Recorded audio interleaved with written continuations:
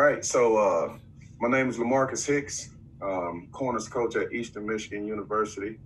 I've been here since February, so I didn't get a chance to get a lot of stuff on tape. We'll talk about some DB fundamentals and philosophy today.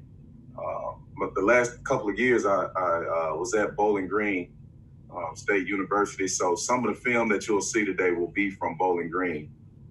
With the unfortunate circumstances of the pandemic, we only had one practice day at Eastern Michigan when I arrived. So, again, I don't have a lot of tape from Eastern Michigan, but you can see we do have the block E and the logos here on the slides or whatever. So, you guys are interested in some DB play. We'll talk some DB play, some philosophy, and just some everyday drills here in this session here. All right. So the first thing that I'll do is just talk about defensive backs. In my mind, it's a magnified position, and that's one thing that I always like to share with my guys is that we are a magnified position. All right. So no matter who's in the stadium, no matter how much football they may know, we are a magnified position, but they do recognize when we are making good plays. They do recognize the good players, and they do recognize too, if a guy on the field is not doing his job and giving up plays. So, people tend to think that, when people are giving up plays, they're not as good of a player. And playing defensive back, that's a much easier thing that you can spot, regardless of where you are in the stadium and how much football you may know. Defensive backs have to be true competitors. All right. We have to be competitive at everything we do.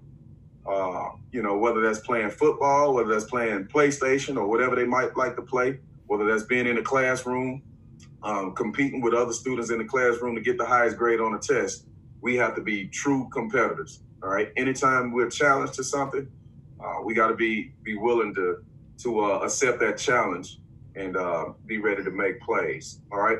Ball disruption. That's one thing that we have to be outstanding at playing this position. Every single time you get your hand on the football, if you touch a football as a defensive back, it's a big play. All right. Whether that's making a PBU, whether that's getting an interception, whether that's stripping the ball out, causing a fumble, or whether that's scooping a fumble, if you get your hands on the football, it's a big play. So again, we have to embrace that. We have to, we have to look forward to being disruptive when it comes to the football and getting our hands on the ball. All right. Key elements to corner play. I'll talk a little bit about both of them. I'll start out with the corners on the outside. But the key elements to corner play, one, and these are things that I look for too when I'm recruiting. All right. I look for guys that have, some short area quickness and change of direction. And when I say these key elements, when I'm looking for things like this when I'm recruiting, I know some guys are a little bit sharper in certain areas than others, and some guys may be lacking a little bit more than other guys. And, some things that we can coach, into a guy, but some things we can't coach into a guy. And teaching a guy how to move, I think we can teach that. But short area quickness and ability to change direction, I do think there's some naturalness to it. And that's one of the things I look for. That's one of the things that you have to play corner. All right. And then long speed, no matter how many drills we do and no matter how many techniques we can teach, if a guy he's got great speed to start, man, that's always a plus. Ball skills, got to be able to judge a football. You got to be able to finish. All right. And that's what I was just talking about on the last slide, ball disruption. You got to be really, really good at the top of the route. All right. So you got to be able to finish. Disciplined eyes and reaction. All right. Now, again, that's one thing that I look for when I'm recruiting a guy. But I do understand, too, that, we may be able to help a guy out and teach him a little bit more and teach him where his eyes should be. But again, disciplined eyes, if a guy has a good base of knowledge and know where his eyes should be and he's not getting beat on double moves here and there, I think that, that's a good start to have. He's got to have some instincts and be instinctive. And then the last thing that you got to have, one of the key elements to play corner is confidence. All right. And then a lot of these things really, helps with that last thing, that last key element that I'm talking about, being confident in your ability to make plays and finish plays and again, do all the things that it takes to play the position. All right. Now we'll talk about the safety. I like to call the safety the field general because, in most systems, the guys that are making the calls on the defense are the Mike linebacker and the safeties, especially when you're in a split safety system. They have to make the calls to their side, whatever concept you play coverage-wise on that side. They got to communicate with everybody on the field, make sure they're all lined up. They have to communicate down and distance and all different types of things to give the defensive players just knowledge and make sure everybody's on the same page. So with that being said, they have to be great communicators. All right. The field general has to be a communicator. All right. I think that they have to be a great leader, have some leadership ability and leadership skills. And that's one thing that we do focus on, and we try to teach our team here is how to communicate and how to lead. Safeties have to be instinctive, and they definitely have to have some understanding of the game. They got to have some type of football knowledge when they're out on the field because they got to know it all. All right. Safeties are some of the only guys on the field that are asked to cover a 260-pound tight end, cover a slot receiver who's 180 pounds and quick as a cat. They also have to tackle that 220-pound running back. So they have to have some versatility. Down there, you can see it at the bottom. But again, they have to have understanding, and that's where the understanding of the game and the instincts and the concepts and all that stuff can help them out. All right. They have to have physical presence, be able to tackle in space. They got to have some range and be able to play off the hash. And then they also have to have ball skills as well, just like we talked about with the corner and ability to judge the football down the field. And we talked about the versatility there. All right. So with all that being said, these are the things that I focus on as far as development. All right. The things that I focus on is one, the change of direction of a player and his control. And when I say control, I mean his body control and his eye control. Just like we just talked about with a player knowing, where he should be looking, where his eyes should be, what is he keying, and how is he going to make a play, So, and then the next thing is physicality. That's one other thing that we focus on is the physicality. Trying to help develop that. And to be honest with you, I think they have to have some of that coming into it. But we can help them by teaching them the proper techniques to help enhance their game with that. So the next thing is confidence and competitiveness. All right. Again, you have to have those. You got to be competitive. You got to have confidence in your ability to make plays. And then, like we talked about, the instincts and the football IQ. These are the things that I try to focus on every single day. All right. Every day we'll focus on these. All right. And here's how. The way that we focus on these. All right. There's 4 types of drills. I break my drills down into 4 different categories. All right. So there are 4 categories that I focus on. One is the footwork category. All right. And we're going to do some type of drills. If I got 20 minutes a day, this is how I'm breaking down my individual drill, especially in a camp period. All right. Now, the season may be a little bit different because you focus on more game plan type of things. But for the most part, like I said, in camp, in spring ball, I'll break it down to these 4 categories. All right? And I'll try to stick to that during the season. But again, it just depends on how much time I might have during that practice in the season. So footwork drills, I'm working on the change of direction and the body control. All right.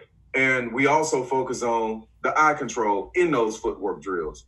All right. And I asked my corner, how are we working on our eyes in footwork drills? Well, when I'm telling you to plant and break to a cone, all right, I want your eyes on that cone. So now I'm training your eyes, all right, to go to a specific place, to the location, the interception point or the point of attack. We're training the eyes in that situation. All right. The other thing is block destruction or block protection or whatever you call it, and tackling. All right. We'll focus on those drills. We'll do those drills every single day, whether we're in camp, whether we're in spring ball, and especially during the season. we want to do some type of block protection and some type of tackling drill every single day. All right. Because again, you get what you emphasize. All right. And then make a play drills, what I call make a play drills. This is not only, and I got confidence there. You can see that there, but it's not only working on confidence. All right. And we don't gain confidence just by, going out and making a play one time. We gain confidence through repetition. All right. So you got a guy, you teaching him in the make a play drills, and he learns exactly where his hands should be, where his eyes should be. How is he getting into that receiver to cover that receiver? And he's doing that over and over and over again. All right. Now he's getting confident in his ability, all right, to make a play. All right. And then the other thing that the other type of drill that we focus on is the coverage specific drills. All right.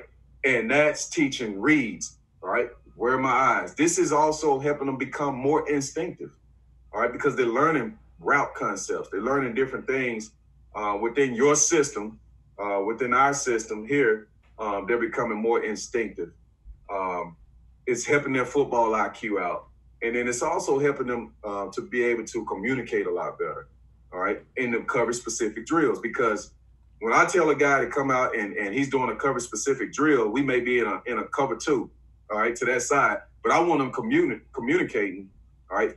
One, I want him communicating that coverage, even though it's a drill, all right. I want him to say it and act like he's talking to a safety. If a safety is not there, or, if I'm working with the safeties, I want him to give the call to that corner, even though the corner may not be in that specific drill with us at the same time. All right. But I do want them practicing, and I do want them going through that communication every single time. All right. So here, I'll go through the 4 categories that we talked about. All right. The first one is footwork. And like I said, the development focus is change of direction, body control, eye control. All right. Some of the drill, and there's a number of things that you can do, from a footwork standpoint, or, the change of direction standpoint, body control and all that. There's a number of things you can do. But, some of the ones are stance and start, and then 1,000 different change of direction drills. And my thing is, I don't try to, invent or go through 1,000 different drills. I want my guys to be, I want them to get all of the movements, but we're not going to create new drills every single week just because it may look good. The whole purpose of doing drills is to get really good at it, and not, not just come up with things that look cool to the public eye. All right. So some of the footwork drills, again, we'll just start with stance and start. Again, we're talking fundamentals, philosophy, but we use a staggered stance in our stance and start, and it's a squared staggered stance. So I'm square to the line of scrimmage, and we use a staggered stance. And I tell my guys, hey, if I'm a left corner, I'm in a left-footed stance. All right. If I'm a right corner, I'm in a right-footed stance. And what does that mean? That means if I'm a left corner and I'm in a left-footed stance, then my left foot is forward in that staggered stance, all right? And my right foot is back, all right? So we're going to have our weight on the balls of our feet, all right? We're going to bend at the ankle, knee, and hip, all right? We want our chin over our toes, all right? And we want our elbows in tight with a slight bend in the elbows, all right? Sometimes you see guys with their arms straight down, but again, we want a slight bend in those elbows, because when we backpedal, then our elbows are bent. All right. So why not start in that position? The purpose of stance and start is to be as accurate as you can, have a great first step, so you can put yourself in position to cover that receiver. All right. So again, I don't have much tape from my new place here, because we didn't have but one spring practice. All right. But here's a example of the stance and start. All right. And the way we do this, I start them out slow. All right. So we start out slow in what I call a pace technique. So you can see them starting out slow. All right. It's just a walk. All right. And then they speed up the tempo of their back pedal. All right. As we go here. All right. So starting out slow, and speed it up. All right. And the reason we start out slow is because of, for quick game throws. All right. And you can see me here. I'm running with them just to start out. All right. Just so they can react off of me with their pace. All right. Now, here's another drill. This is just a pedal box. All right. These are just everyday drills, warm-up drills. This is just a weave technique. I call it weave. Some guys call it angle pedal. All right. And what we do in this drill here, using the weave technique, all right, you can see, let's focus on the guy that's right here on the sideline right now that's starting to go. All right. Start out with a back pedal. And now I just want to push with that left foot in this situation. I'm pushing with that left foot. All right. And then that left toe is clearing the heel of that opposite foot. So I'm pedaling at an angle. I want to stay square to the line. All right. I don't want to turn my body when I do this because, again, the whole purpose of weaving, all right, is so that you can break downhill on everything in front of you. All right. If the guy hadn't broke your cushion yet. All right. Now, once he breaks your cushion, that's a totally different deal. But if he's still in front of me and I still got a good cushion, I want to stay square. All right. I want to use a weave so I can break at all angles. All right.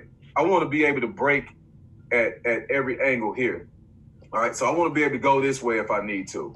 All right. I want to be able to go here if I need to, and anything back down in front of me. All right. And as long as my hips are square, I can do that. All right. But if I start to get turned, the hardest way for us to turn is to go back this way. All right. So again, that's why we want to stay square. All right. So just imagine a guy getting turned here, having to break back behind him. All right. So if he was facing this way when he opened up, all right, now it's just that much harder for him to break on a route that's breaking away from where he's turned. So again, that's why we want to stay square. All right. Again, we're pushing and clearing the heel. All right. Toe clearing the heel. That's all we're doing in that situation right there. All right. All right. Here's just an example. All right. This is an example of the corner. You remember I talked about the pace. Start out slow. All right. So let's focus on the corner up top. Starts out slow, and now he's able to accelerate. All right. And now that hitch is just a 3-yard gain. That's really good football. From an off standpoint, all right, that's good ball. All right, and closing on that receiver, that's a 3-yard gain. They will take that any day. All right. And again, this just went back to some of the weave technique here. All right, here's just a crossover run, and this is what I was talking about, body control. All right. I asked my guys, hey, why do we work down this line? Every single DB coach in the country start on the sideline, all right, for some of the drills, and they work across the field. Well, why do we do that? All right. The reason we do that is because we use this line as a measuring tool. All right. It's a measuring stick.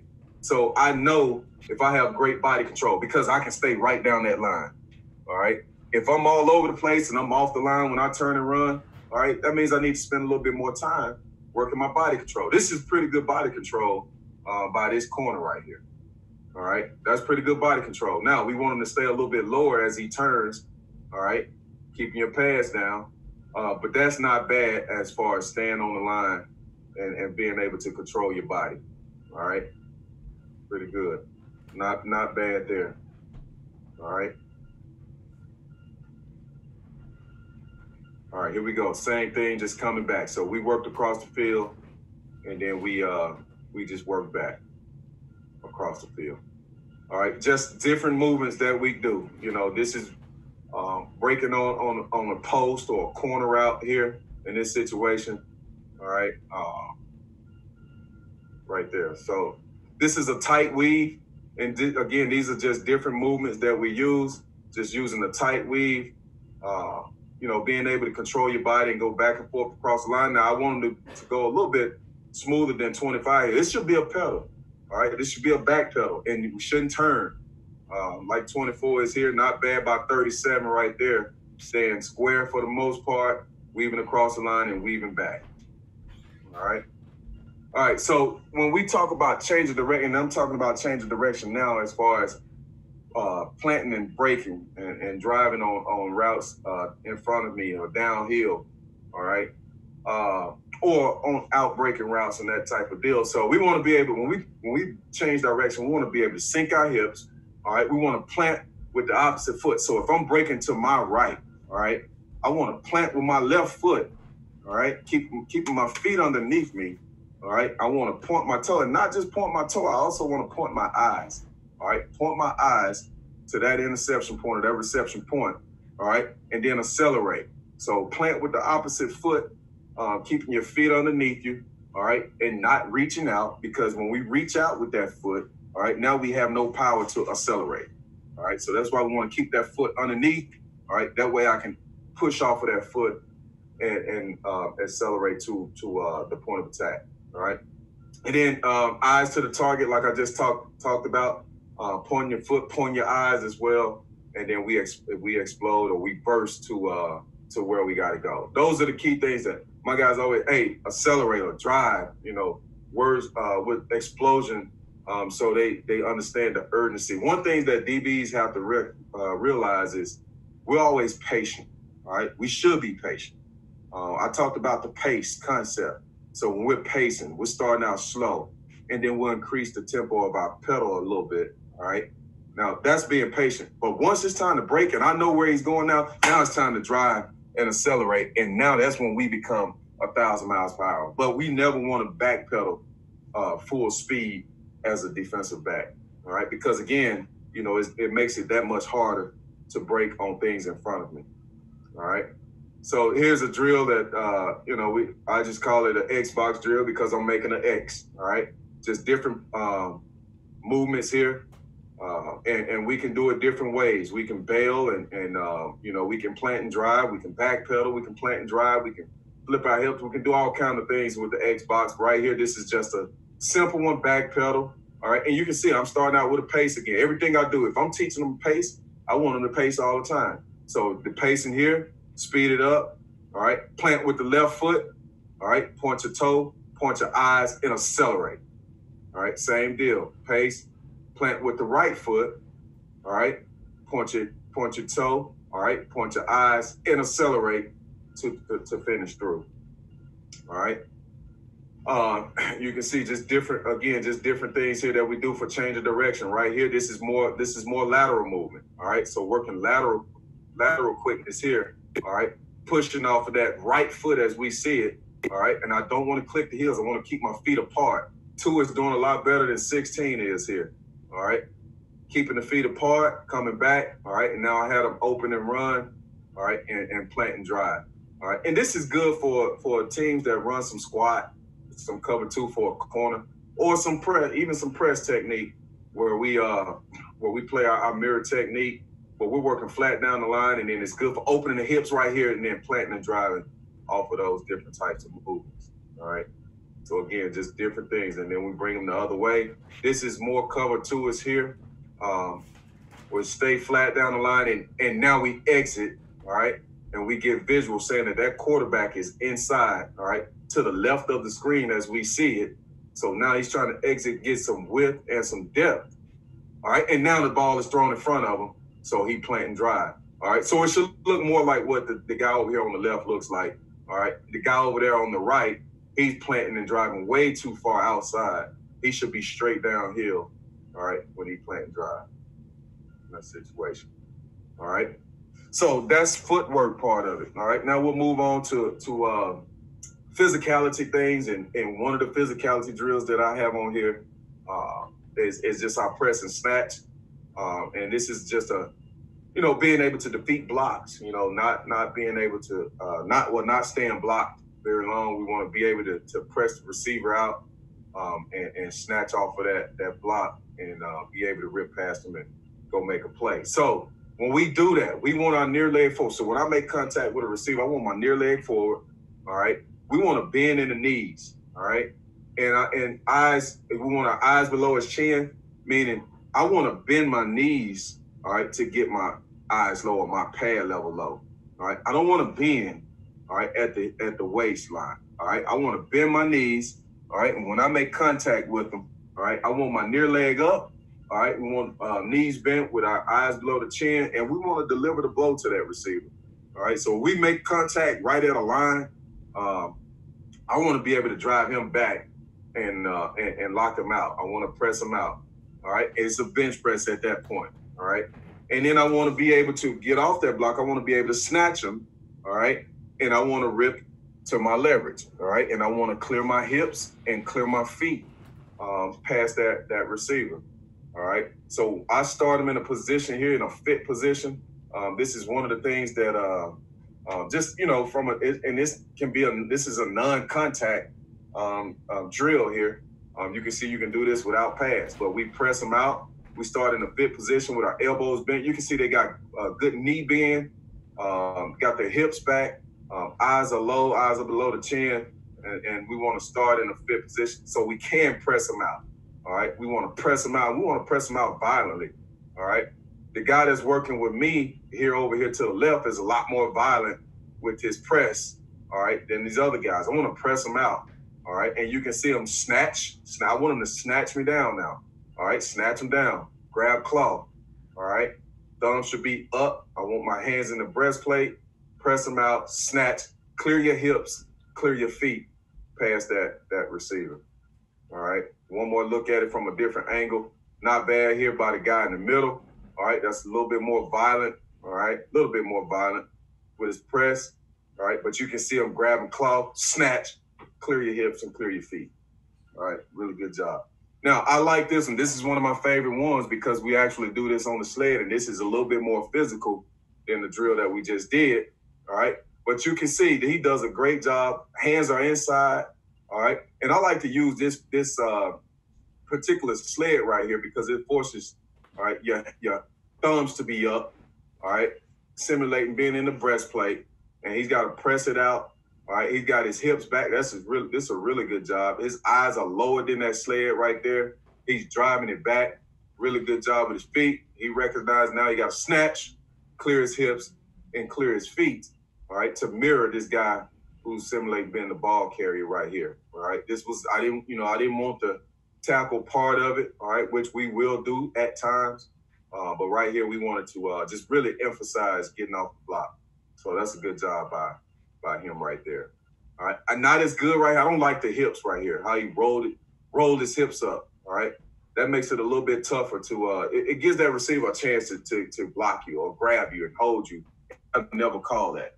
All right, but if I keep my hips back, all right, now if they do try to grab, it can be seen, by the official. So he does a good job of clearing his hips, clearing his feet, but again, he's not able to snatch it as much because he rolled his hips up on the contact. All right, not bad again. Same guy that we watched first. All right, it's good strike, good delivering the blow. He got his hips back, snatch. All right. And clear your hips, clear your feet. That's really good. All right. There's different type of tackling drills that you can do. You can do tackling circuits, different types of tackles, roll tackle, open field and sideline. That's different deals that you can do there. Open field tackling, one of the teaching progression, some of the coaching points. We want to be able to close space of that ball carrier. And first, we want to be able to establish our leverage, all right? And that's probably the most important thing is establish your leverage, all right? So if I'm in the open field, we got to be able to establish leverage and deny that ball carrier from beating me to my leverage. We want to force him one way. Don't want to be head up to him and give him a two-way go because you make it a tougher, you make that tackle a lot tougher for you to have to make. So we want to establish leverage. All right, and then we want to close that space on the ball carrier, keeping our eyes on that near hip. All right, and then when we make contact with the guy, we want to near leg forward. All right, when we come to balance on that tackle here. So this is just a drill, an open field tackle drill. I got him closing the space. I start him at the top of the numbers. You can see I got guys on the sideline.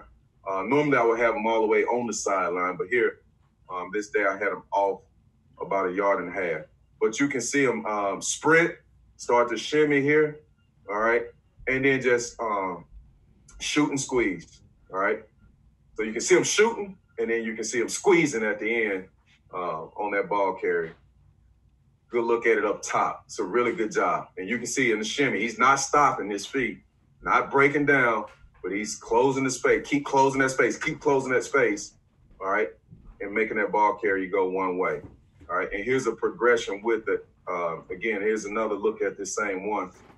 But there is a progression with it where we do give the ball carrier now the option to move in one direction. And you can see I'm directing that here. But he's still, the tacklers are still closing the space, shimmy. All right. They've established leverage now. All right. And now the guy up top does a really good job. Now he's established his leverage. All right. And the way we teach it here, where I am, all right, we keep our head to our leverage side. So 37 does a good job up top, but you can see him still closing the space on the ball carry right there. All right. Sideline tackle, again, you can see some of the things I talked about: established leverage, eliminating the cutback, all right, and using the sideline as your help. So simple drill, and I've started this thing 10 yards here in certain situations. I've started at 15 yards in certain situations, but this is important right here: establish a leverage, all right? So just because he's wide right now, the ball carries wide, doesn't mean I have to go as wide as he's going, all right? It's much easier for me to come downhill first, and I usually stand right next to the ball carrier, all right? I'm a little bit further in this situation, but I stand about a yard ahead of him sometimes and about a yard outside of him. So they do get downhill first to establish that leverage and then finish on the ball carrier, shooting and squeezing. All right. And then the make a play drills. All right. Again, development focus is ball skills. We want to create confidence and help them keep building confidence and keep adding on to the confidence that they have. And then learn how to time up a play. All right. Learn how to time up the ball. All right. So I do two things when I'm in a control position. All right. And you can see I got control and no control. All right. So what I call control positions is when I'm in control of that route. All right. When I'm in control of the route, I can control it. I can feel that guy. All right. I can actually reach out and touch him. I am in a control position. All right. I'm not in a control position or a no control position. All right. When I can't physically feel him. All right. When I can't physically reach out and touch that receiver. So there's two different things. You can see the first one says lean and locate when I'm in a control position. All right. So lean and locate is what we'll do on the deep ball up the field. When I'm in a position where I can lean into that receiver. All right. And then the second part of that is chest to chest. So I'm in a control position, but now the ball is underthrown, or it's a back shoulder throw. All right. And that receiver's shoulder opens up. All right. Well, when his shoulder opens to look for the back shoulder throw, as a DV, I want to turn and go chest to chest and be able to play through the back shoulder. All right. So those are the two control positions. And then the last one you can see is a no control position where I'm punching the pocket or basically playing through his hands. All right. So again, lean and locate is what we're trying to focus on here is ball skills, confidence, and timing. We want to control the route, feel that receiver with our shoulder. All right.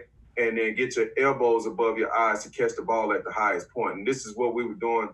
You can see, you can do this in a non-padded practice. You can do this anytime. You can do it in a padded practice. But I'm in a control position here, so I start both receivers both guys behind the line. All right. And we just run and we get into control. You can see some hand comeback going on here. All right. We don't focus on it as much, but you can see him hand combat and feeling that receiver with his shoulder right there. All right.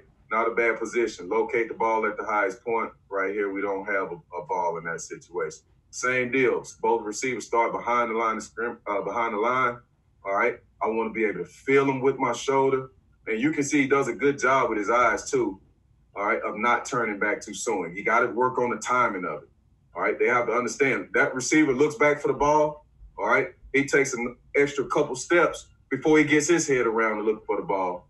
All right. Again, that's going to just help you keep you in a position to be able to make that play and not lose sight of the receiver or lose track of him, and then he just outrun you because you turned your head too soon. All right. Here's just an example of guy being in a control position right here. All right, focus on the corner. The safety in the slot right here. All right, and just feeling him with his shoulder now. All right, he's squeezing that route, feeling with his shoulder now to get his eyes back. That's a really good job there by him. All right, no control. Now you can see the receiver starts with his foot across the line now, and now we have to fight to get in position here. All right, those hands come up. All right. Those hands flash. Now I want to be able to punch through those hands. All right. I want to be able to punch the basket here through the hands. All right. In that situation there. And I want to be violent through his hands as well. So you can see him with a ball here. All right. I just start the receiver out with a football. I screen ball. All right. He put the ball out, simulating catching the ball over his head. And I want that DB to be violent and punch through those hands and not just place your hand there. All right. You know, you got receivers now that can make those plays and have strong hands. So we got to be violent to be able to punch the ball out. All right. Here's a quick PBU drill. Again, we're talking make a play drills. All right. They have to react. All right. Securing the tackle and punching through those hands as well. So this drill is really for things that are in front of you. All right. All right. And then the last thing here is just a guy just closing the drill that we just watched, all right? Breaking on something in front of him, securing the tackle, being violent, punching through those hands there, all right? All right, and then a coverage-specific drill. This is actually the last thing here, coverage-specific drill. Again, we focus on reads, instincts, communication. We focus on all those things, and that could be what I call pass fits. You have run fits, and I call them pass fits, all right? Working in a specific coverage and fitting those routes up, all right, the way that they should be played. And just, you know, some examples, you could be playing cloud, you could be playing 3D, you could be playing your cover 4 stuff and working in that situation. So that's coverage specific drills. We have a number of different drills that we can do in that situation. So that's it. And this area recruiter there, I'm actually your area recruiter there in that Cincinnati, Southwest Ohio area. So that was from a different deal here when I put up the area recruiter for our quarterbacks coach, Coach Pike. But there's my information over here to the left. If there's any questions, feel free to contact me. Email, cell phone, Twitter, however you prefer to communicate. So.